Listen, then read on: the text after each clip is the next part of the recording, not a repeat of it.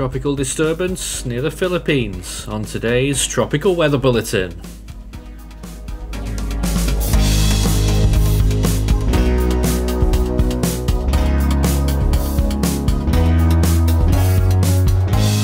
And now the latest around the wide world of tropics.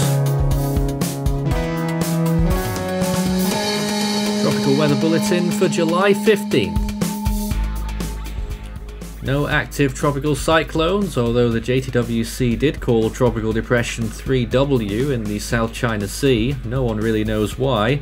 It doesn't look like a tropical cyclone and never did at any point, and it is now moving inland over Vietnam.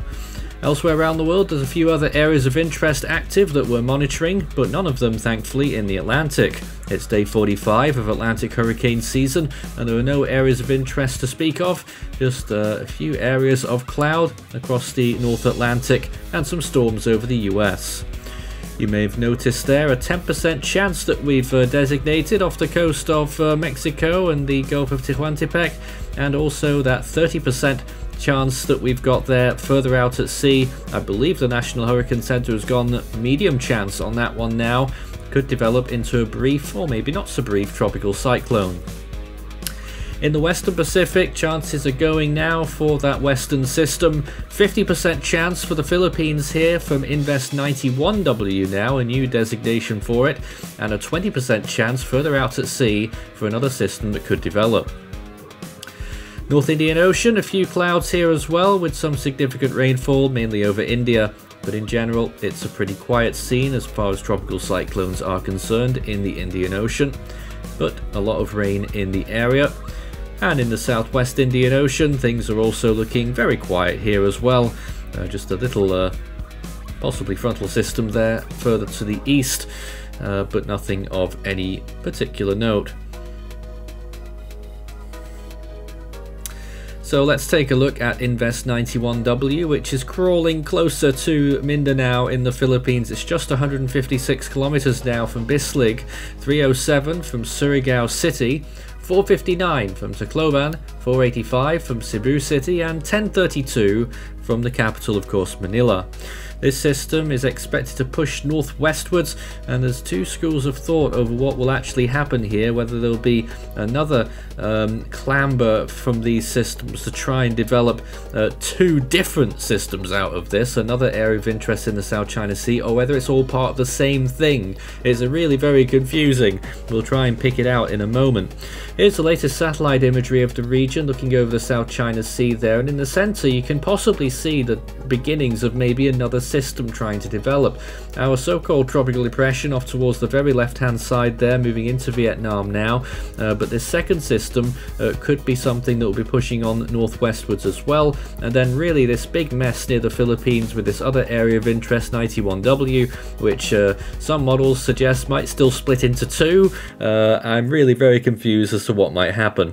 Well, this is 3W, which we're pushing into the coast of Vietnam there, obviously, and a lot of cloud cover over Laos and now entering Thailand as well.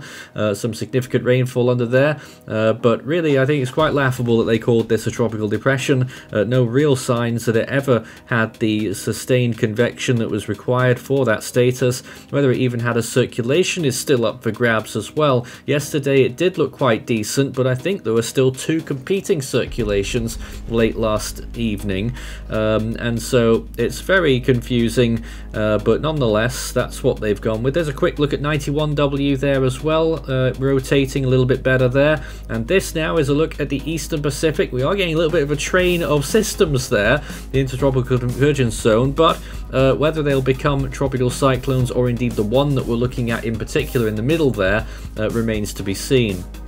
Quick look at the west coast of Africa there, the Eastern Atlantic. Some of the imagery is down as well again, I'm afraid, and this again is another look at the Western Pacific on the water vapor view, and certainly a lot of moisture there in the South China Sea from what looks like a new system starting to appear. So it's a big fight there for all of these systems to try and develop superiority and become a dominant system and actually develop into a tropical cyclone. None of them have managed to do it yet.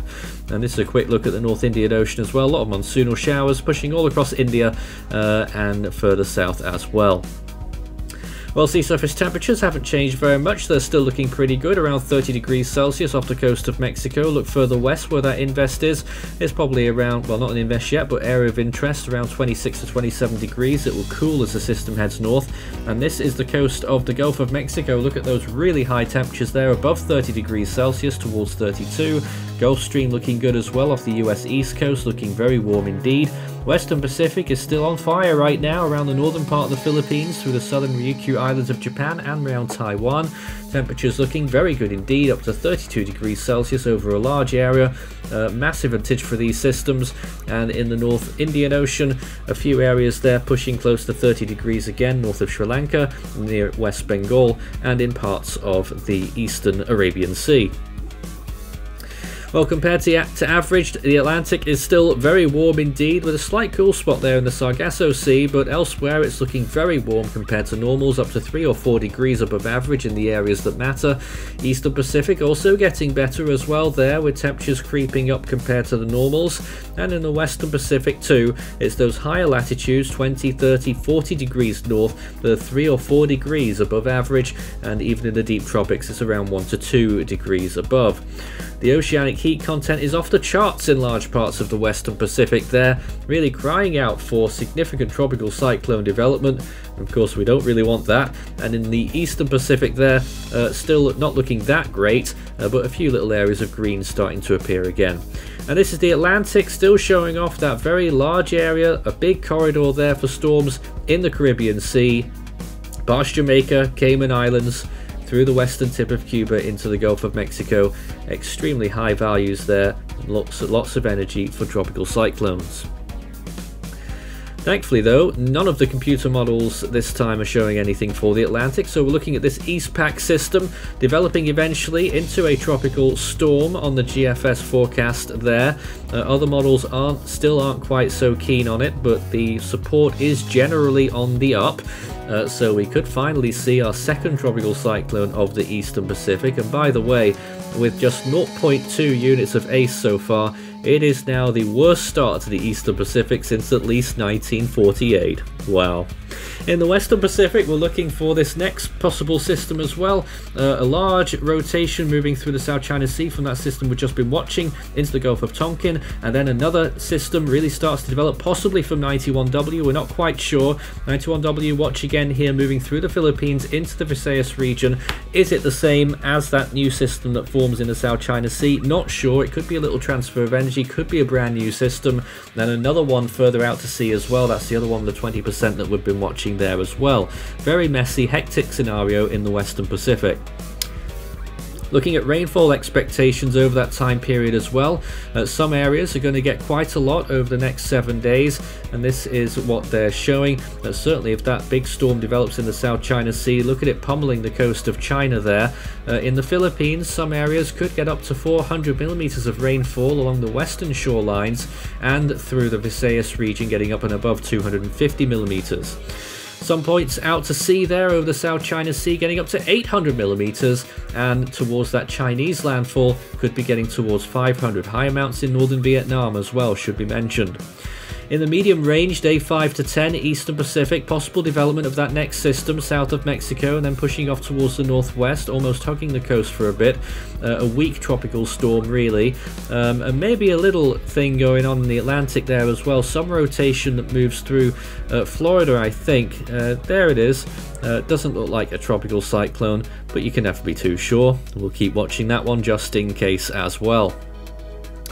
In the Western Pacific, during the same time period, we see this typhoon rocketing up towards the coast of China. Strong Category 2 landfall by the looks of things there. And then this next system, which becomes a very powerful typhoon, swirling around another center there, and then sweeping up into the coast of Japan. Landfall on Shikoku there as a Category 1 or 2. But that is near the end of that 10-day period, so a lot can change in this time, especially when we're monitoring several low-pressure systems, which could all do different things. Really difficult to predict. Scan the barcode and that will take you through to the Force 13 merch store, where you can take a look at all our items as well as our full season and individual storm animations on request at any time, and our Still Waiting for a Hone t-shirt as well is still available. No sign of it though, not even in the Scilly range, and this is what we're looking at now. That typhoon moves through Japan, still possibly tropical near Korea there, and then another system tries to form enormous system through Taiwan, and then another one there off the monsoon, becoming a very powerful, not powerful, but very large system towards the very end of that run there, again heading towards the Japanese islands. Will any of these actually happen? That's the big question mark. I should think that we'll at least get some of these forming. It is July, we get all this nonsense every year pretty much in July and August in the Western Pacific. Well, a storm that meant no nonsense back in 1989 though, it was Typhoon Gordon, which reached a spectacular Category 5 peak before making landfall in Luzon in the Philippines, one of the strongest storms of the decade. And we also had a few other systems active, Hurricane Delilia in the Eastern Pacific, Tropical Depression 7E forming just behind it, and Tropical Depression 9W behind Gordon. Also another little surprise there in the South Indian Ocean, 2S, which was only 40 miles per hour officially, but on satellite it looked quite a bit better, it has to be said. So I'll leave our analysts to wonder how strong that one actually was. Well, back to today, and the next name on the Atlantic naming list of course is Debbie. In the Eastern Pacific it's still Bud, and in the Central Pacific it is of course still Hone. 24 storms so far this year, a very low number really now that we're getting further into the year. And in the Western Pacific, the next name is Gamey. In the North Indian Ocean, it is Asna. We are code blue, of course, for Invest 91W for its potential effects in the Philippine Islands, mainly due to the rainfall threat, but also due to how soon this potential landfall could occur. In the Australian region, next name is Robin, Southwest Indian Ocean, Ansha, and in the South Pacific, it's Pitta. And that's it from today's Tropical Weather Bulletin. We'll be back again tomorrow. Become an Ultimate Fan today.